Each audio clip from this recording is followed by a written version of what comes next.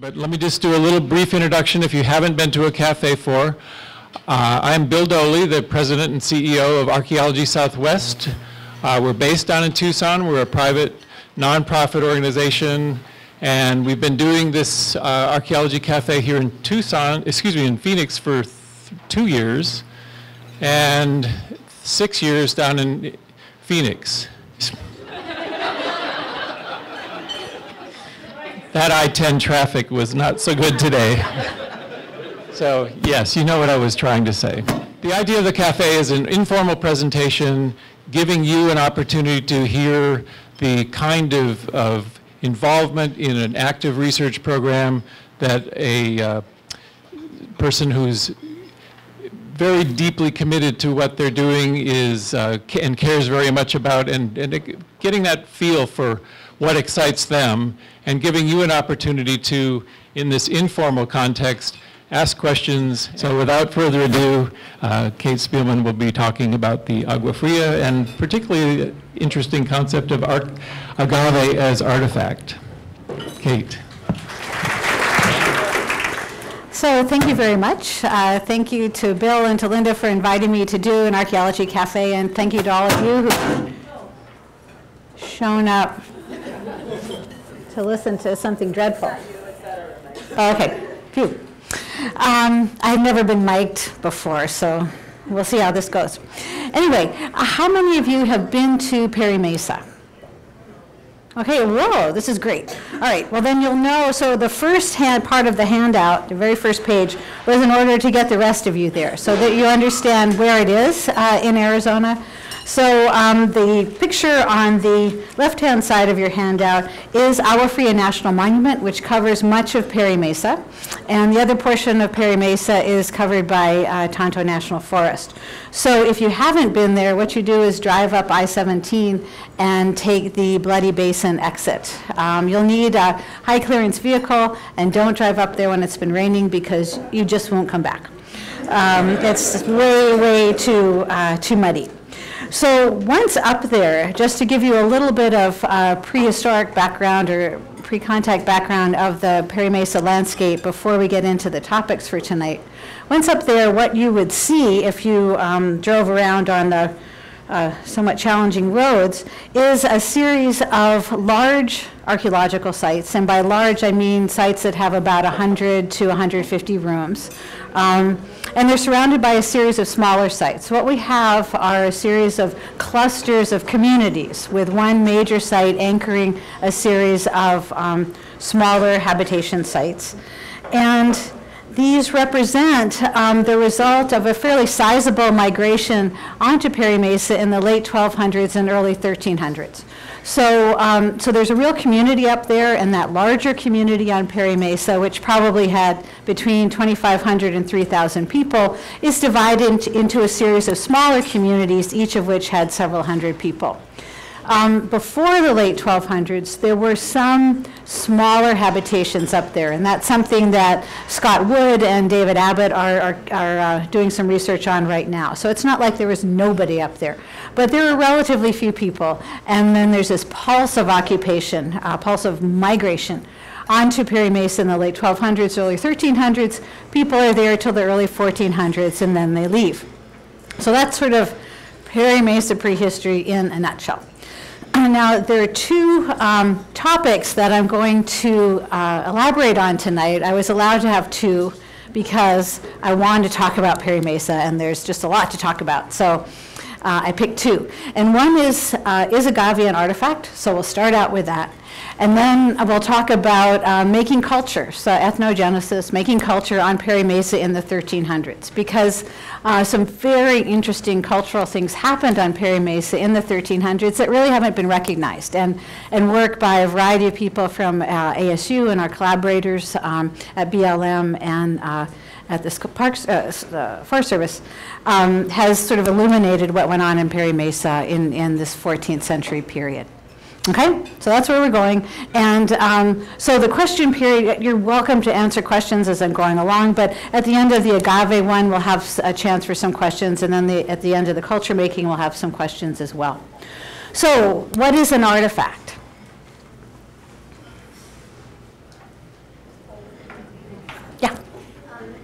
anything made or modified by man and is found in the ground? Okay, the ground doesn't even matter. Okay. So you have basically quoted Sarah Nicias's textbook. That's really good. So an artifact is, I looked it up because I thought, okay, what are people being told an artifact is? And that's exactly it. So we're going to put those two words up there, and we're going to, so made or modified by humans. And so the question of whether agave is an artifact revolves around whether the agave that we're finding on Perry Mesa were modified or, in effect, made, domesticated, by humans.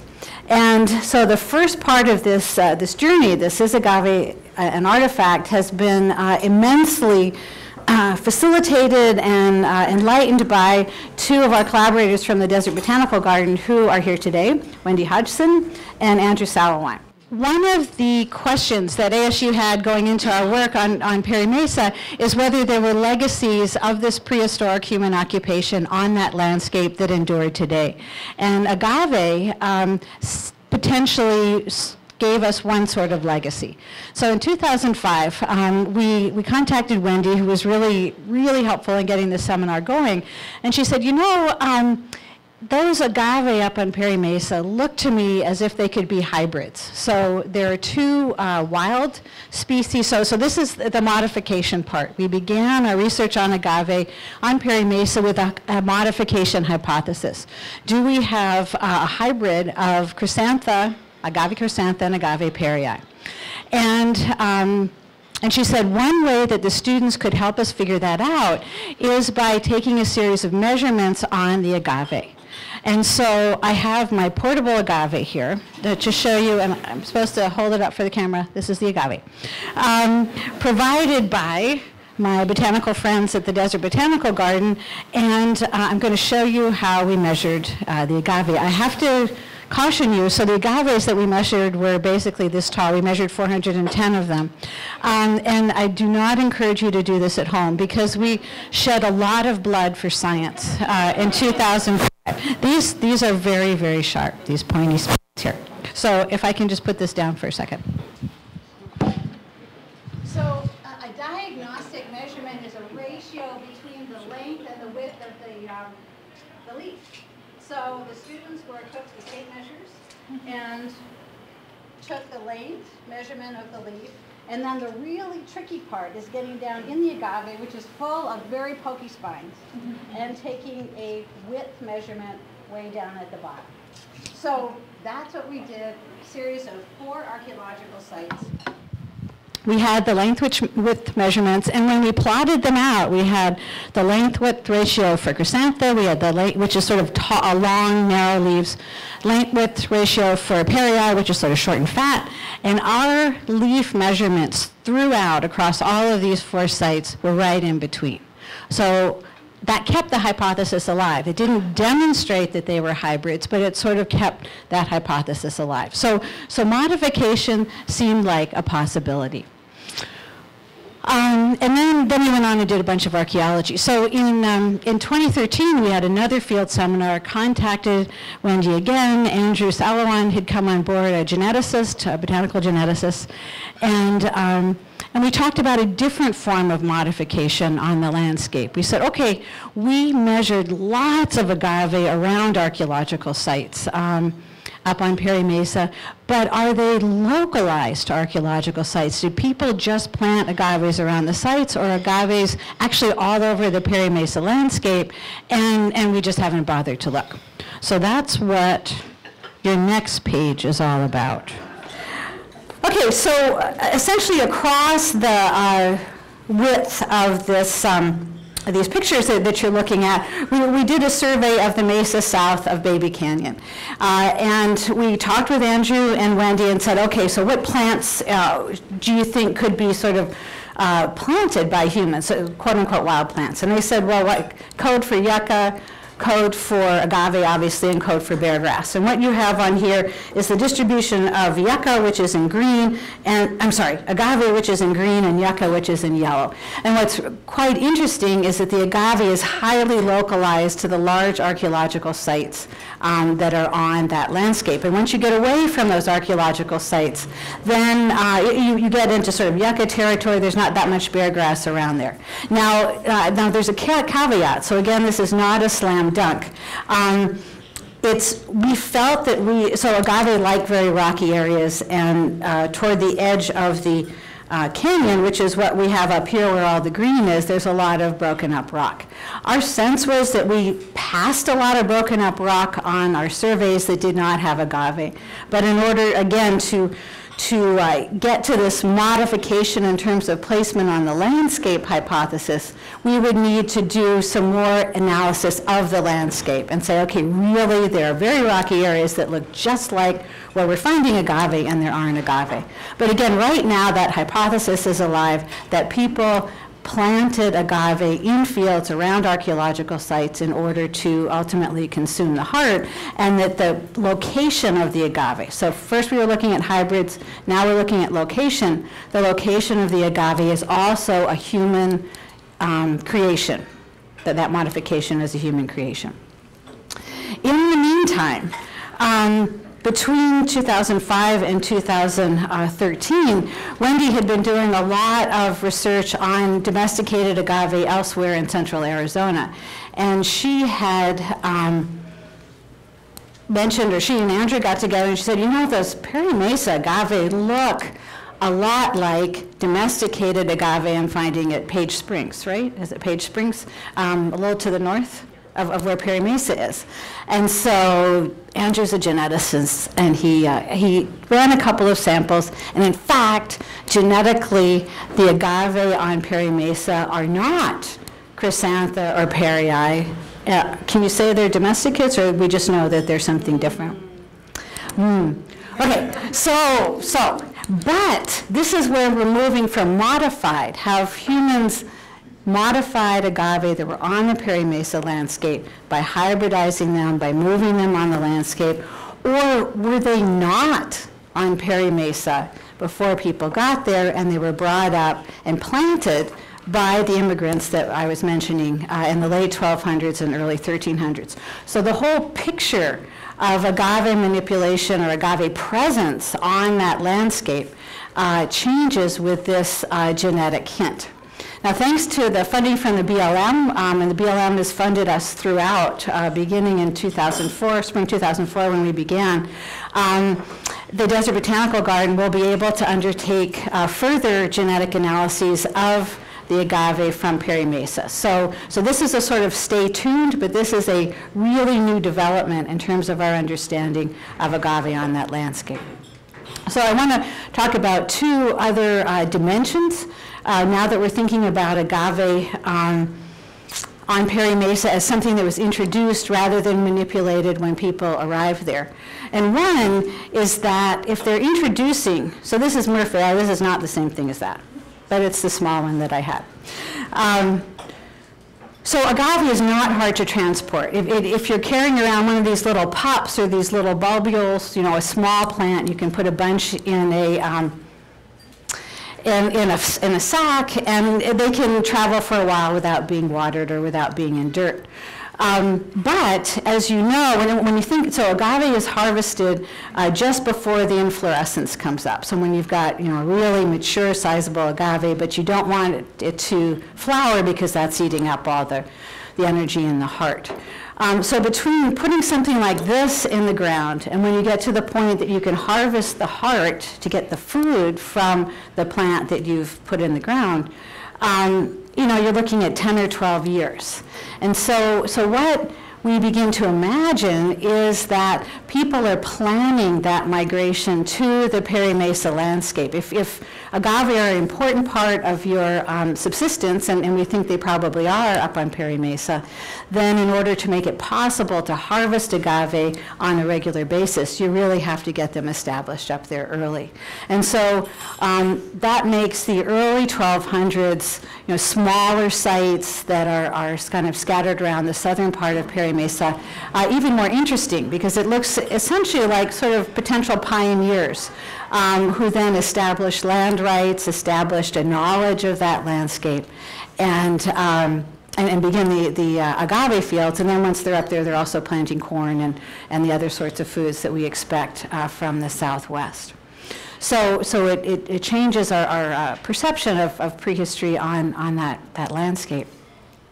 The other thing, the final point that I want to make with regard to agave is that the larger point I'm trying to make is that landscapes that look natural, because they have arid plants on them across the Southwest, in many, many cases are actually modified. They're the remains of human activities centuries ago that are hard to detect. So when I was thinking about how to make this point, I was thinking that citrus might be a reasonable parallel with what we're seeing with agave up to a point. So we've brought citrus to the valley, and we brought them here because we eat the citrus and they grow well in the sunshine as long as we water them. And obviously when we cease watering, when they're going to develop the land or something, then the citrus die. But the citrus are an artifact. They're a domesticated plant, a perennial plant, and we put them here. They did not originate here in the Phoenix Basin. Well, it's the same potentially with the agave that we have on Perry Mesa. They weren't there. People brought them there. They're an arid land plant, so they could last after the people left and stop sort of manipulating them. But in fact, they're as if citrus was left behind by people in the Phoenix Basin and was just here. So when you're looking at southwestern landscapes, it's a good idea not to think about natural and cultural, but to sort of understand there's a legacy of prehistoric cultural activity on those landscapes that we're just beginning to understand. Any questions about that first part? Yeah. Is agave murphyii the same as agave perryi? No. How does it figure in? Yeah, Agave murphyii, the same plant that you can buy at Lowe's or Home Depot, actually has a great story too. It's one of our 5 domesticates, pre-Columbian domesticates. And this one, we think originated in northwestern Sonora, much more dry, hotter climate. And it gets hit with frost. So you see murphyii remnant populations today out like at Lake Pleasant, Tonto Basin, which we don't find it further north at higher elevations because they freeze out. But we think that they were grown extensively all the way from at least Lake Pleasant into northern Sonora and the more deserty, really arid regions of the Sonoran Desert. So it's very different from these other agaves. And it is a domesticate, and perryi is not. Perryi is a wild agave. Yeah. The hypothesis has not been proved or disproved. Is that what you're saying? Right. So I'm leaving you sort of la. Okay. So we think we've moved somewhat beyond modified in that. Rather than being a hybrid, it appears that the agave, a hybrid of 2 wild species, it appears that the agave on Perry Mesa may be domesticate, and that's why I would put it in the made. A domesticated plant is created by humans manipulating it genetically. The modification that continues, the picture of the modification story, is the planting around the sites. And that means that where the agave are found on Perry Mesa doesn't have to do with some sort of natural processes. It has to do with where people put them 700 years ago.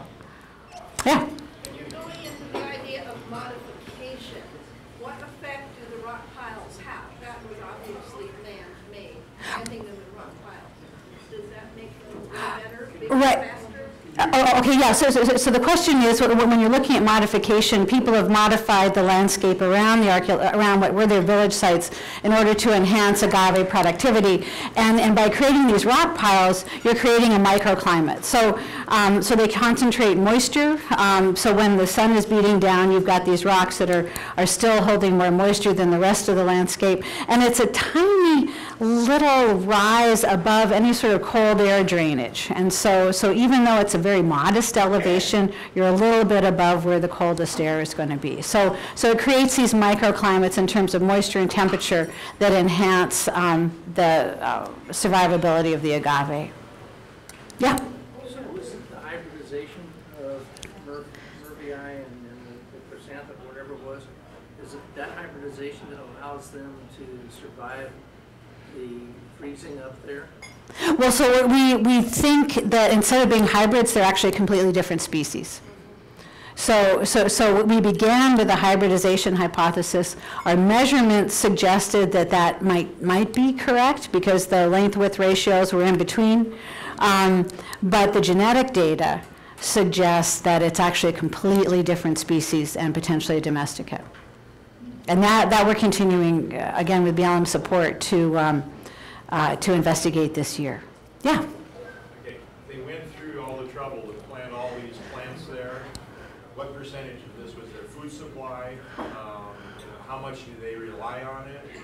Right, that's an excellent question, and it's really, really hard to answer. So if we had bone chemistry data, I mean, if we had some sort of data that was directly gave us information on the proportion of corn in the diet, that might help us. So we know that they grew corn, we know that they grew agave. In the Tano Basin, I worked on the Tano Basin project back in the 90s. We estimated potentially 50-50. Well, I mean, obviously there are other things, little barley and stuff, but sort of an equal contribution to the diet. And something along those lines, but boy, I would not go into battle on that. But it's an important source of carbohydrate. I don't know if you've had any pick-baked agave. I know the Botanical Garden does this, some other places do it periodically, but it's like eating smoky fudge. It's really sweet, dense carbohydrate. So once you've got it going, it could be a reasonable source. And corn, it would be a really good supplement to corn, but I don't know what the proportions are. We just don't have data to be able to evaluate that. Yeah? What is the growth period of agave in a time frame? How fast can they harvest and retrieve agave there? Do we know it? Yeah, so you look, I mean, roughly you're looking at 10 or 12 years. So if you're establishing a field, what you're wanting to do is get new pups or new small ones in on a cycle, so that you've got the earliest ones you planted are maturing, and then the next, and the next, and the next. Now you can store. So once you've pit-baked agave, you can make cakes out of it and dry it, and so it is possible to store for not forever, but at least for some period of time. Yeah. Another question. Like you said, they went through a lot of trouble to get it going. Is food the only thing you can do with the agave, or are there other things? Good question. So in 2007, we had an undergraduate student who beat the heck out of soaked agave leaves in order to extract the fiber. And her question was, is chrysanthemum or Perry more productive of fiber? And so it's fiber. Would be your other, so leaves, if you macerate them, if you say soak them in water and then use a scraper or something like that to get the pulp off, then you're left with fibers that can be woven, into garments or sandals or whatever. Yeah. So, yeah. How many roasting pits have you found here at Perry Mesa? There are a number.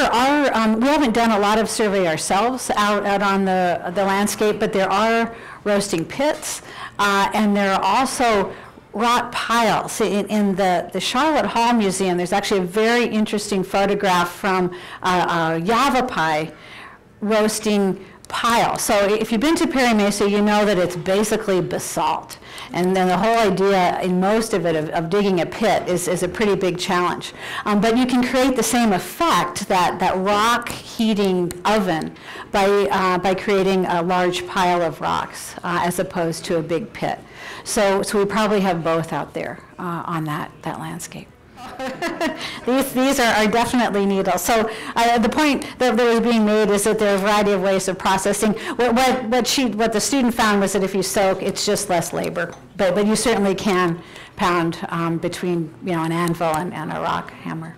Okay, we good on the agave part? These are all great questions, and we're eagerly anticipating the information on the genetics of the agave up there. But if we're thinking about agave as an artifact, if it turns out that agave is the same as the Page Springs agave, then the kinds of questions that we ask about archaeological, the more typical artifacts, stone tools and pots and so on, and exchange, we can begin to think about in terms of plants. What is the distribution of different kinds of domesticates, different kinds of domesticated agave across central Arizona? So the sorts of social questions that we ask of artifacts can also be asked of agave.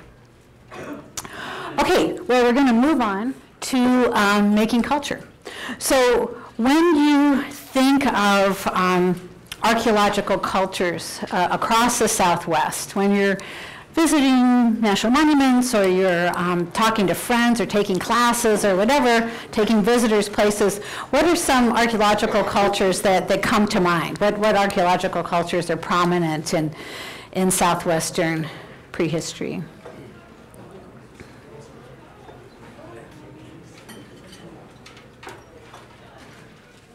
None. There are none. I'm sorry? The Holcomb, yes, okay, right, we're like in Holcomb Central. Okay, and what is distinctive? What are some distinctive things about the Holcomb archaeological record? Ball courts? Red on buff pottery. Shell work. Canals. Platform mounds. Okay, let's get another culture. Says the Holcomb, are you so Holcomb centric? Membrace, okay, what's distinctive about membrace? Okay. So the pottery, pit house structures, another place. Okay, and okay, well, I'm thinking, say, Chaco. People think about Chaco. What's distinctive about, when you think about Chaco? Great houses. Right.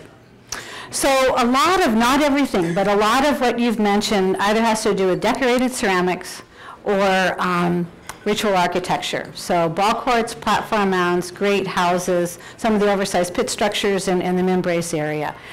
These are all distinctive aspects of cultural practice in the past across the U.S. Southwest. And probably when you were sitting there thinking and going, boy, I hope somebody else answers that question. Because I teach, I just wait till people answer the question. I can wait you out. But Central Arizona probably didn't cross your mind. It doesn't have the decorated pottery, and it apparently, may not have any distinctive ritual architecture, and so you've got these famous cultural areas or ritual practices across the Southwest, but they seem to bypass Central Arizona. And so one of the outcomes of our now 10 years of research up at Perry Mesa is the realization that there was very much the development of a culture on Perry Mesa in the 1300s. And so that's what I'm going to talk about right now, a development in terms of ritual architecture, and also, interestingly, a development in terms of ceramics, but it's not going to be what the sort of decorated ceramics that you might expect. So, the first thing before we get into the ritual architecture, this picture of ridges. So that this page on your handout is a picture of agricultural fields at Perry Mesa. So Melissa Cruz Peoples just completed a dissertation on agricultural production on Perry Mesa. One of the other modifications, so these are fields for growing corn and beans and squash, stuff like that. One of the other modifications on Perry Mesa is acres and acres and acres of these agricultural fields. So people were putting a lot of effort into agriculture, and they were being successful about it. And just to give you a sense of the transformation of the landscape by people, I wanted you to see that aerial photo. Okay, but let's turn to the next one. So early on in our work on Perry Mesa, there's an undergraduate student who was involved in our project named Will Russell. He's now a graduate student at ASU. And he had been collecting data on what appeared to be racetracks in central Arizona. And over the course of this data collection, those racetracks really seem to be concentrated on Perry Mesa. In fact, they are largely concentrated on Perry Mesa.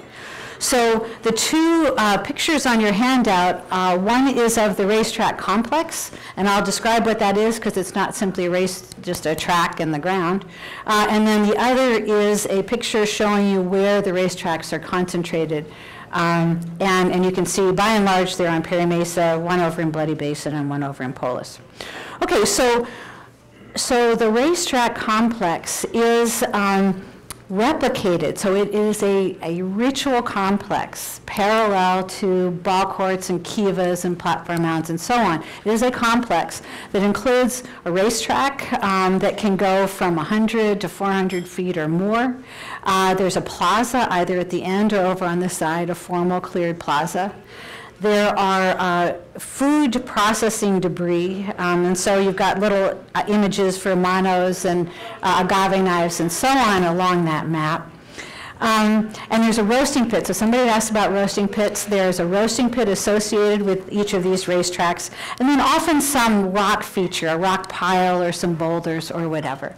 So this complex, this is what Wills has documented, published in Kiva in 2010, documented a very clear set of features that go along with racing on Perry Mesa. And so his argument, and then what he's also found over time, there are about 50 potential racetracks. He's ground truth 27 of them, and as you can see on that map on the right side of your page, the vast majority of them are on Perry Mesa. So the racetrack complex, that ritual complex, is very much a Perry Mesa phenomenon. With, as I say, a few other places that it shows up, but really it's Perry Mesa is it. Perry Mesa is where this complex develops and then fluoresces. So the argument that Will made was that if we're getting a series of immigrants from central Arizona, which it appears to be where they're coming from, maybe the Prescott area, the Flagstaff area, and so on, they're coming onto this new landscape. They leave their other ritual practices behind. Okay, so they come from places with kivas. There are no kivas on Perry Mesa. They come from places with ball courts, Wapaki. No ball courts on Perry Mesa.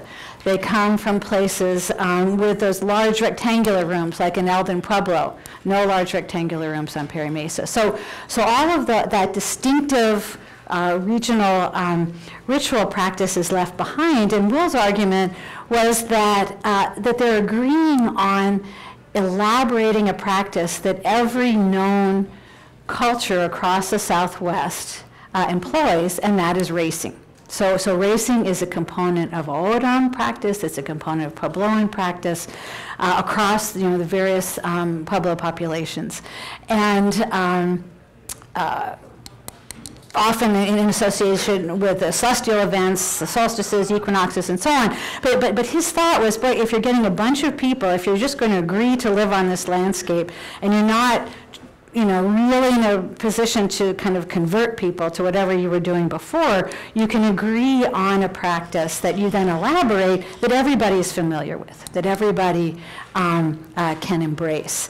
And the other component of it, so there's racing and then there's feasting. And obviously, every culture that we know about has feasting as part of its ritual practices. So those two components become definitive of ritual in Perry Mesa. It's not that they're bereft of ritual, they have their own, it's distinct from anything else that we know in the Southwest. Okay, so the racing model sets up a hypothesis that we have a really tightly knit community on Perry Mesa. And then David Abbott and two of his students, if we go back to the first page, Chris Watkins and Sophie Kelly did quite an intensive petrographic analysis of ceramics on Perry Mesa. And were able, on and off, it actually went over into the Verde Valley, so it was they were looking at ceramics from a very wide area. And what they documented was that on Perry Mesa, 95% of the plainware pottery, and that's basically what's up there, was made on Perry Mesa. So Perry Mesa is very much a community. Not only are they making virtually all of the pottery that they use up there, but the clusters over on the east side of the mesa, so Rosalie, Brooklyn, especially Rosalie and Brooklyn, are sending pottery over to the west side of the mesa. So Pato and so it's up in Silver Creek is where La Plata is. Rich and Bar is over on Black Mesa, and Pato is in the Perry Tank area. So not only are they consuming their own pottery, but when they're trading their pottery, it's all staying on the mesa. So 80% of the plainware pottery at La Plata is coming from the eastern side of the mesa, and then 30% of what's over at Rich and Bar and Pato is coming from the mesa. So this sort of reinforces the sociality of interaction on Perry Mesa. Pottery production, pottery exchange, not much going out, not much coming in on the mesa. So in order to understand this, so let's go to the last page here. So on the last page, you have a picture of plainware vessels. These are actually Horicon plainwares. It's the slide that Dave Abbott uses to illustrate plainwares. So the ceramic tradition across central Arizona, including Perry Mesa, is one of plainwares. No decorations. You have local clays, local tempers, and the only thing that people do to that plainware, if they want to sort of jazz it up a bit, is put a red slip on it. But it's simply not decorated. So to understand culture making on Perry Mesa, what I find helpful is to move out from Perry Mesa and say what is going on around it that might have led to this expression, this cultural development on Perry Mesa itself. So. And where this is coming from is there are a variety of social anthropologists, Frederick Barth and Brian Foster and other people who say, okay, people express ethnicity when they're in the context of other cultures who are also expressing a very firm identity. So you sort of ramp up your expressions of identity in the context of other people around you who are doing the same thing. And I think that's what's happening on Perry Mesa. So the really beautiful pots that you see on the rest of the slide are being made to the north. So you've got Jedito yellowware, so you've got the Hopi yellowware being made to the north. You've got Salado polychrome developing to the east of Perry Mesa, White Mountain redware to the east. So you have a whole series of different populations that are really investing in decorating their pots. And Perry Mesa is having none of it. So let's think about why. Do you know what's happening ritually in the 1300s? Have people talked with you about Kachina cult, Southwestern cult? So there are a series of ritual developments that, again, are happening around Perry Mesa. So you've got the Kachina cult developing up in the Hopi area. You've got the Southwestern cult that Patty Crown is associated with Salado polychrome.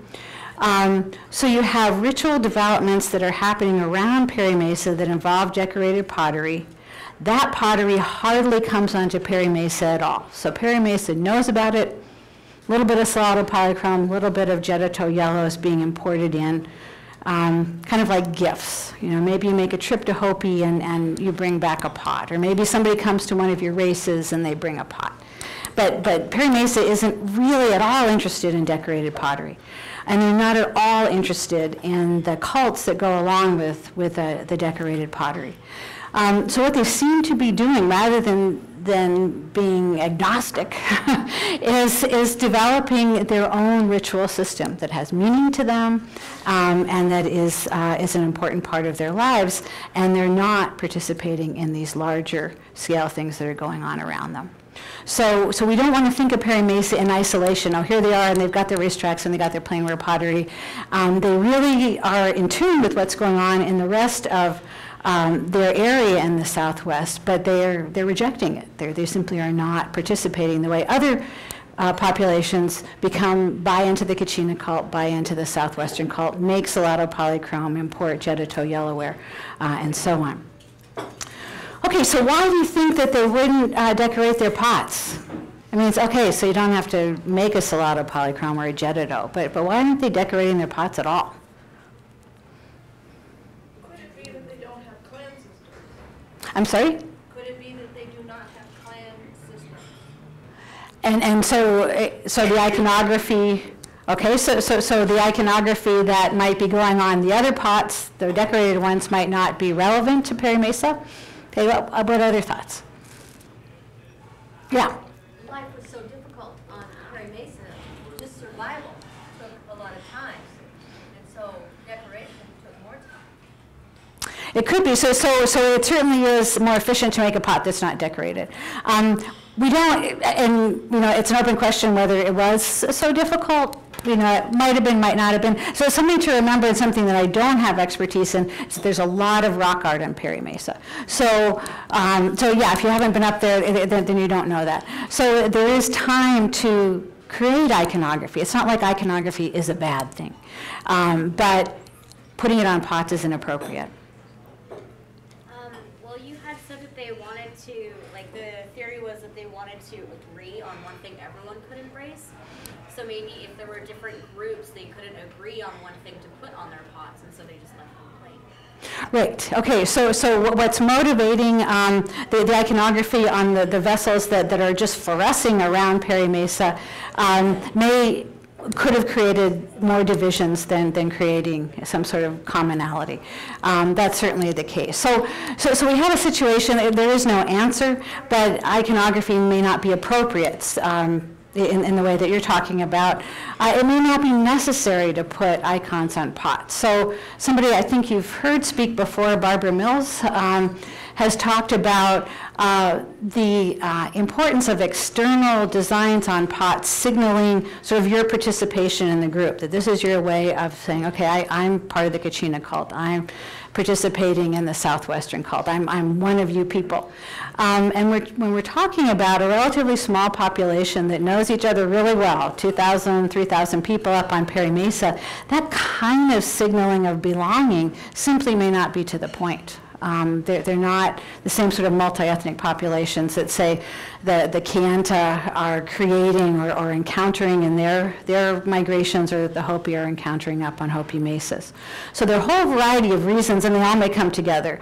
Iconography may be inappropriate for pots. Iconography may create divisions among diverse peoples, or iconography just may not be necessary because you already know you're part of this racetrack ritual system. What's interesting, so we know the Southwestern cult expands. I work it, as Bill mentioned, in the Salinas area. We get a version of it in the Rio Grande. We know the Kachina cult expands. So these really took off in the Southwest in the way that the racetrack system did not. And Perry Mesa is abandoned residentially in the early 1400s, becomes part of the great migration across much of the Southwest that ends up mostly at Hopi, Zuni, Acoma, and a little bit in the Rio Grande. But it's sort of interesting, one of the, in terms of this migration, one of the arguments that the Hopi make about reasons that they accept people onto the Hopi mesas, the gathering of the clans, is that they bring specific powerful rituals. And so one of the things I wonder about, I have no information, but I kind of wonder about, is whether the Perry Mesa people, whether there's something in this racetrack complex that then contributes later on to some of the rituals that we see today. So that's sort of the overview of culture making. I know there are a lot of moving parts in it, but I'm happy to answer questions that you might have. Yeah? Concerning pottery, okay, you have to have clay sources. Have any clay beds been found or any sources for the Yes, yeah. So the pottery is made there. They're clay sources, and they've been chemically, identified. So the clay that is in the pottery is the clay that's local to Perry Mesa, and the temper the same. So the materials to make pottery, if you wanted to decorate a pot, you could have done it on Perry Mesa, but they have all the raw materials there. Yeah. Okay, I'm a little confused about what you mean by the racing tracks, like game racing. Is that what you're talking about, or are you talking about a different kind of racing? So racing in the Pueblo world is a ritual act. So it's not, like in the Olympics, we're watching people race. They're doing it on skates now, and in the summer we'll see it on the tracks. But this is an act. In a sense, it's the way Will talks about it, a form of sacrifice. It's your effort, your energy, and by expending that, you're in some cases helping the sun cross over, or you're doing something else that is good for the larger world. So when you're racing, it's less about, it's not a competition, it's a ritual act. Okay, thank you. Mm-hmm. Yeah. Would you consider the people then ancestral Pueblo people that were at Perry Mesa as opposed to the Holcomb? Yeah, yes.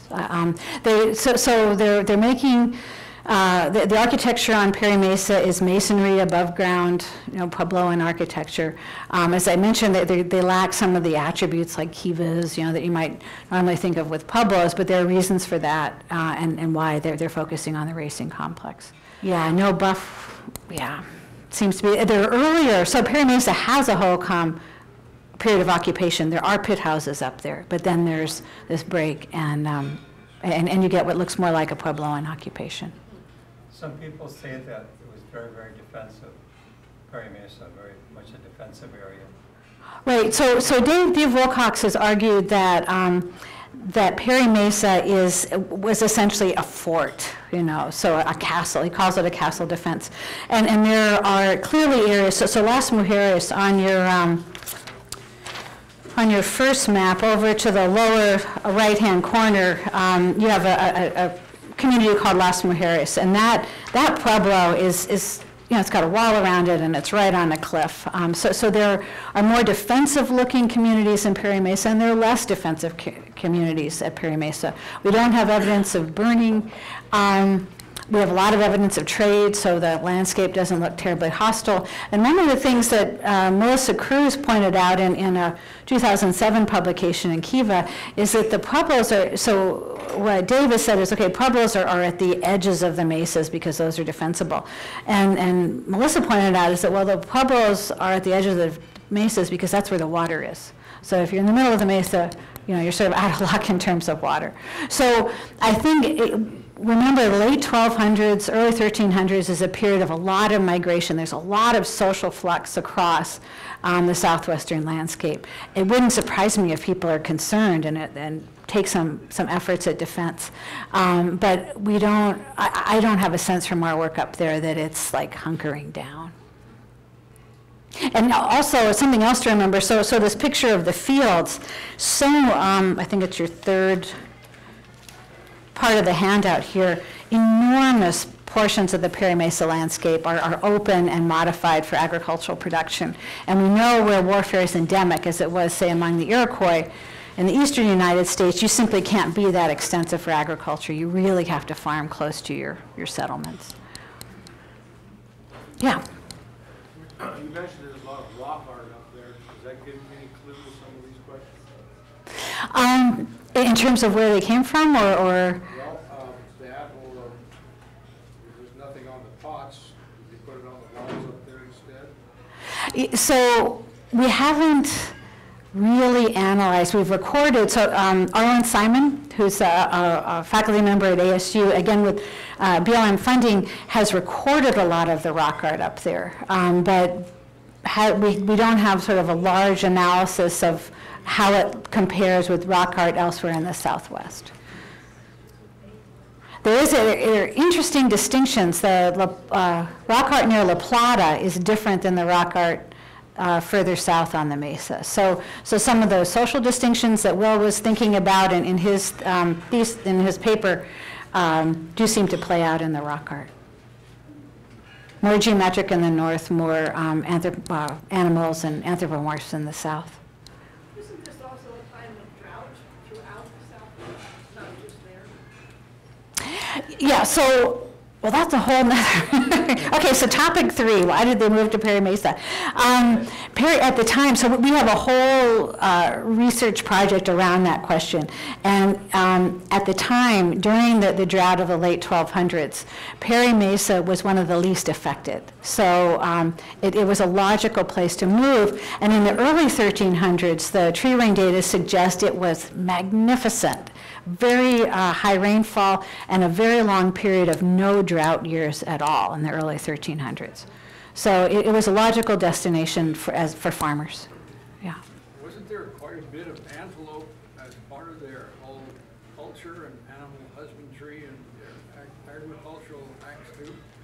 There are a lot of quadrupeds. So sometimes you can say they're antelope, sometimes they look like deer. So the rock art contains a lot of images of four-legged animals. But we don't have much in the way of excavated data to be able to say that how important the animals were in their diet. We just don't know. Yeah, we would need a reasonable excavated sample to say what animals they relied on. The antelope are being encouraged out there on that landscape today. Don't have so many deer. Yeah. Further south from Perry Mesa, this whole complex, there are a number of, hilltop fortification sites. Mm-hmm. And would that have been associated with Perry Mesa or with the Indians in the valley? They're earlier, so the Perry Mesa influx of people is occurring after the hill fort period. So there is a period of all those hill forts, and this is after that. All right, well, thank you very much.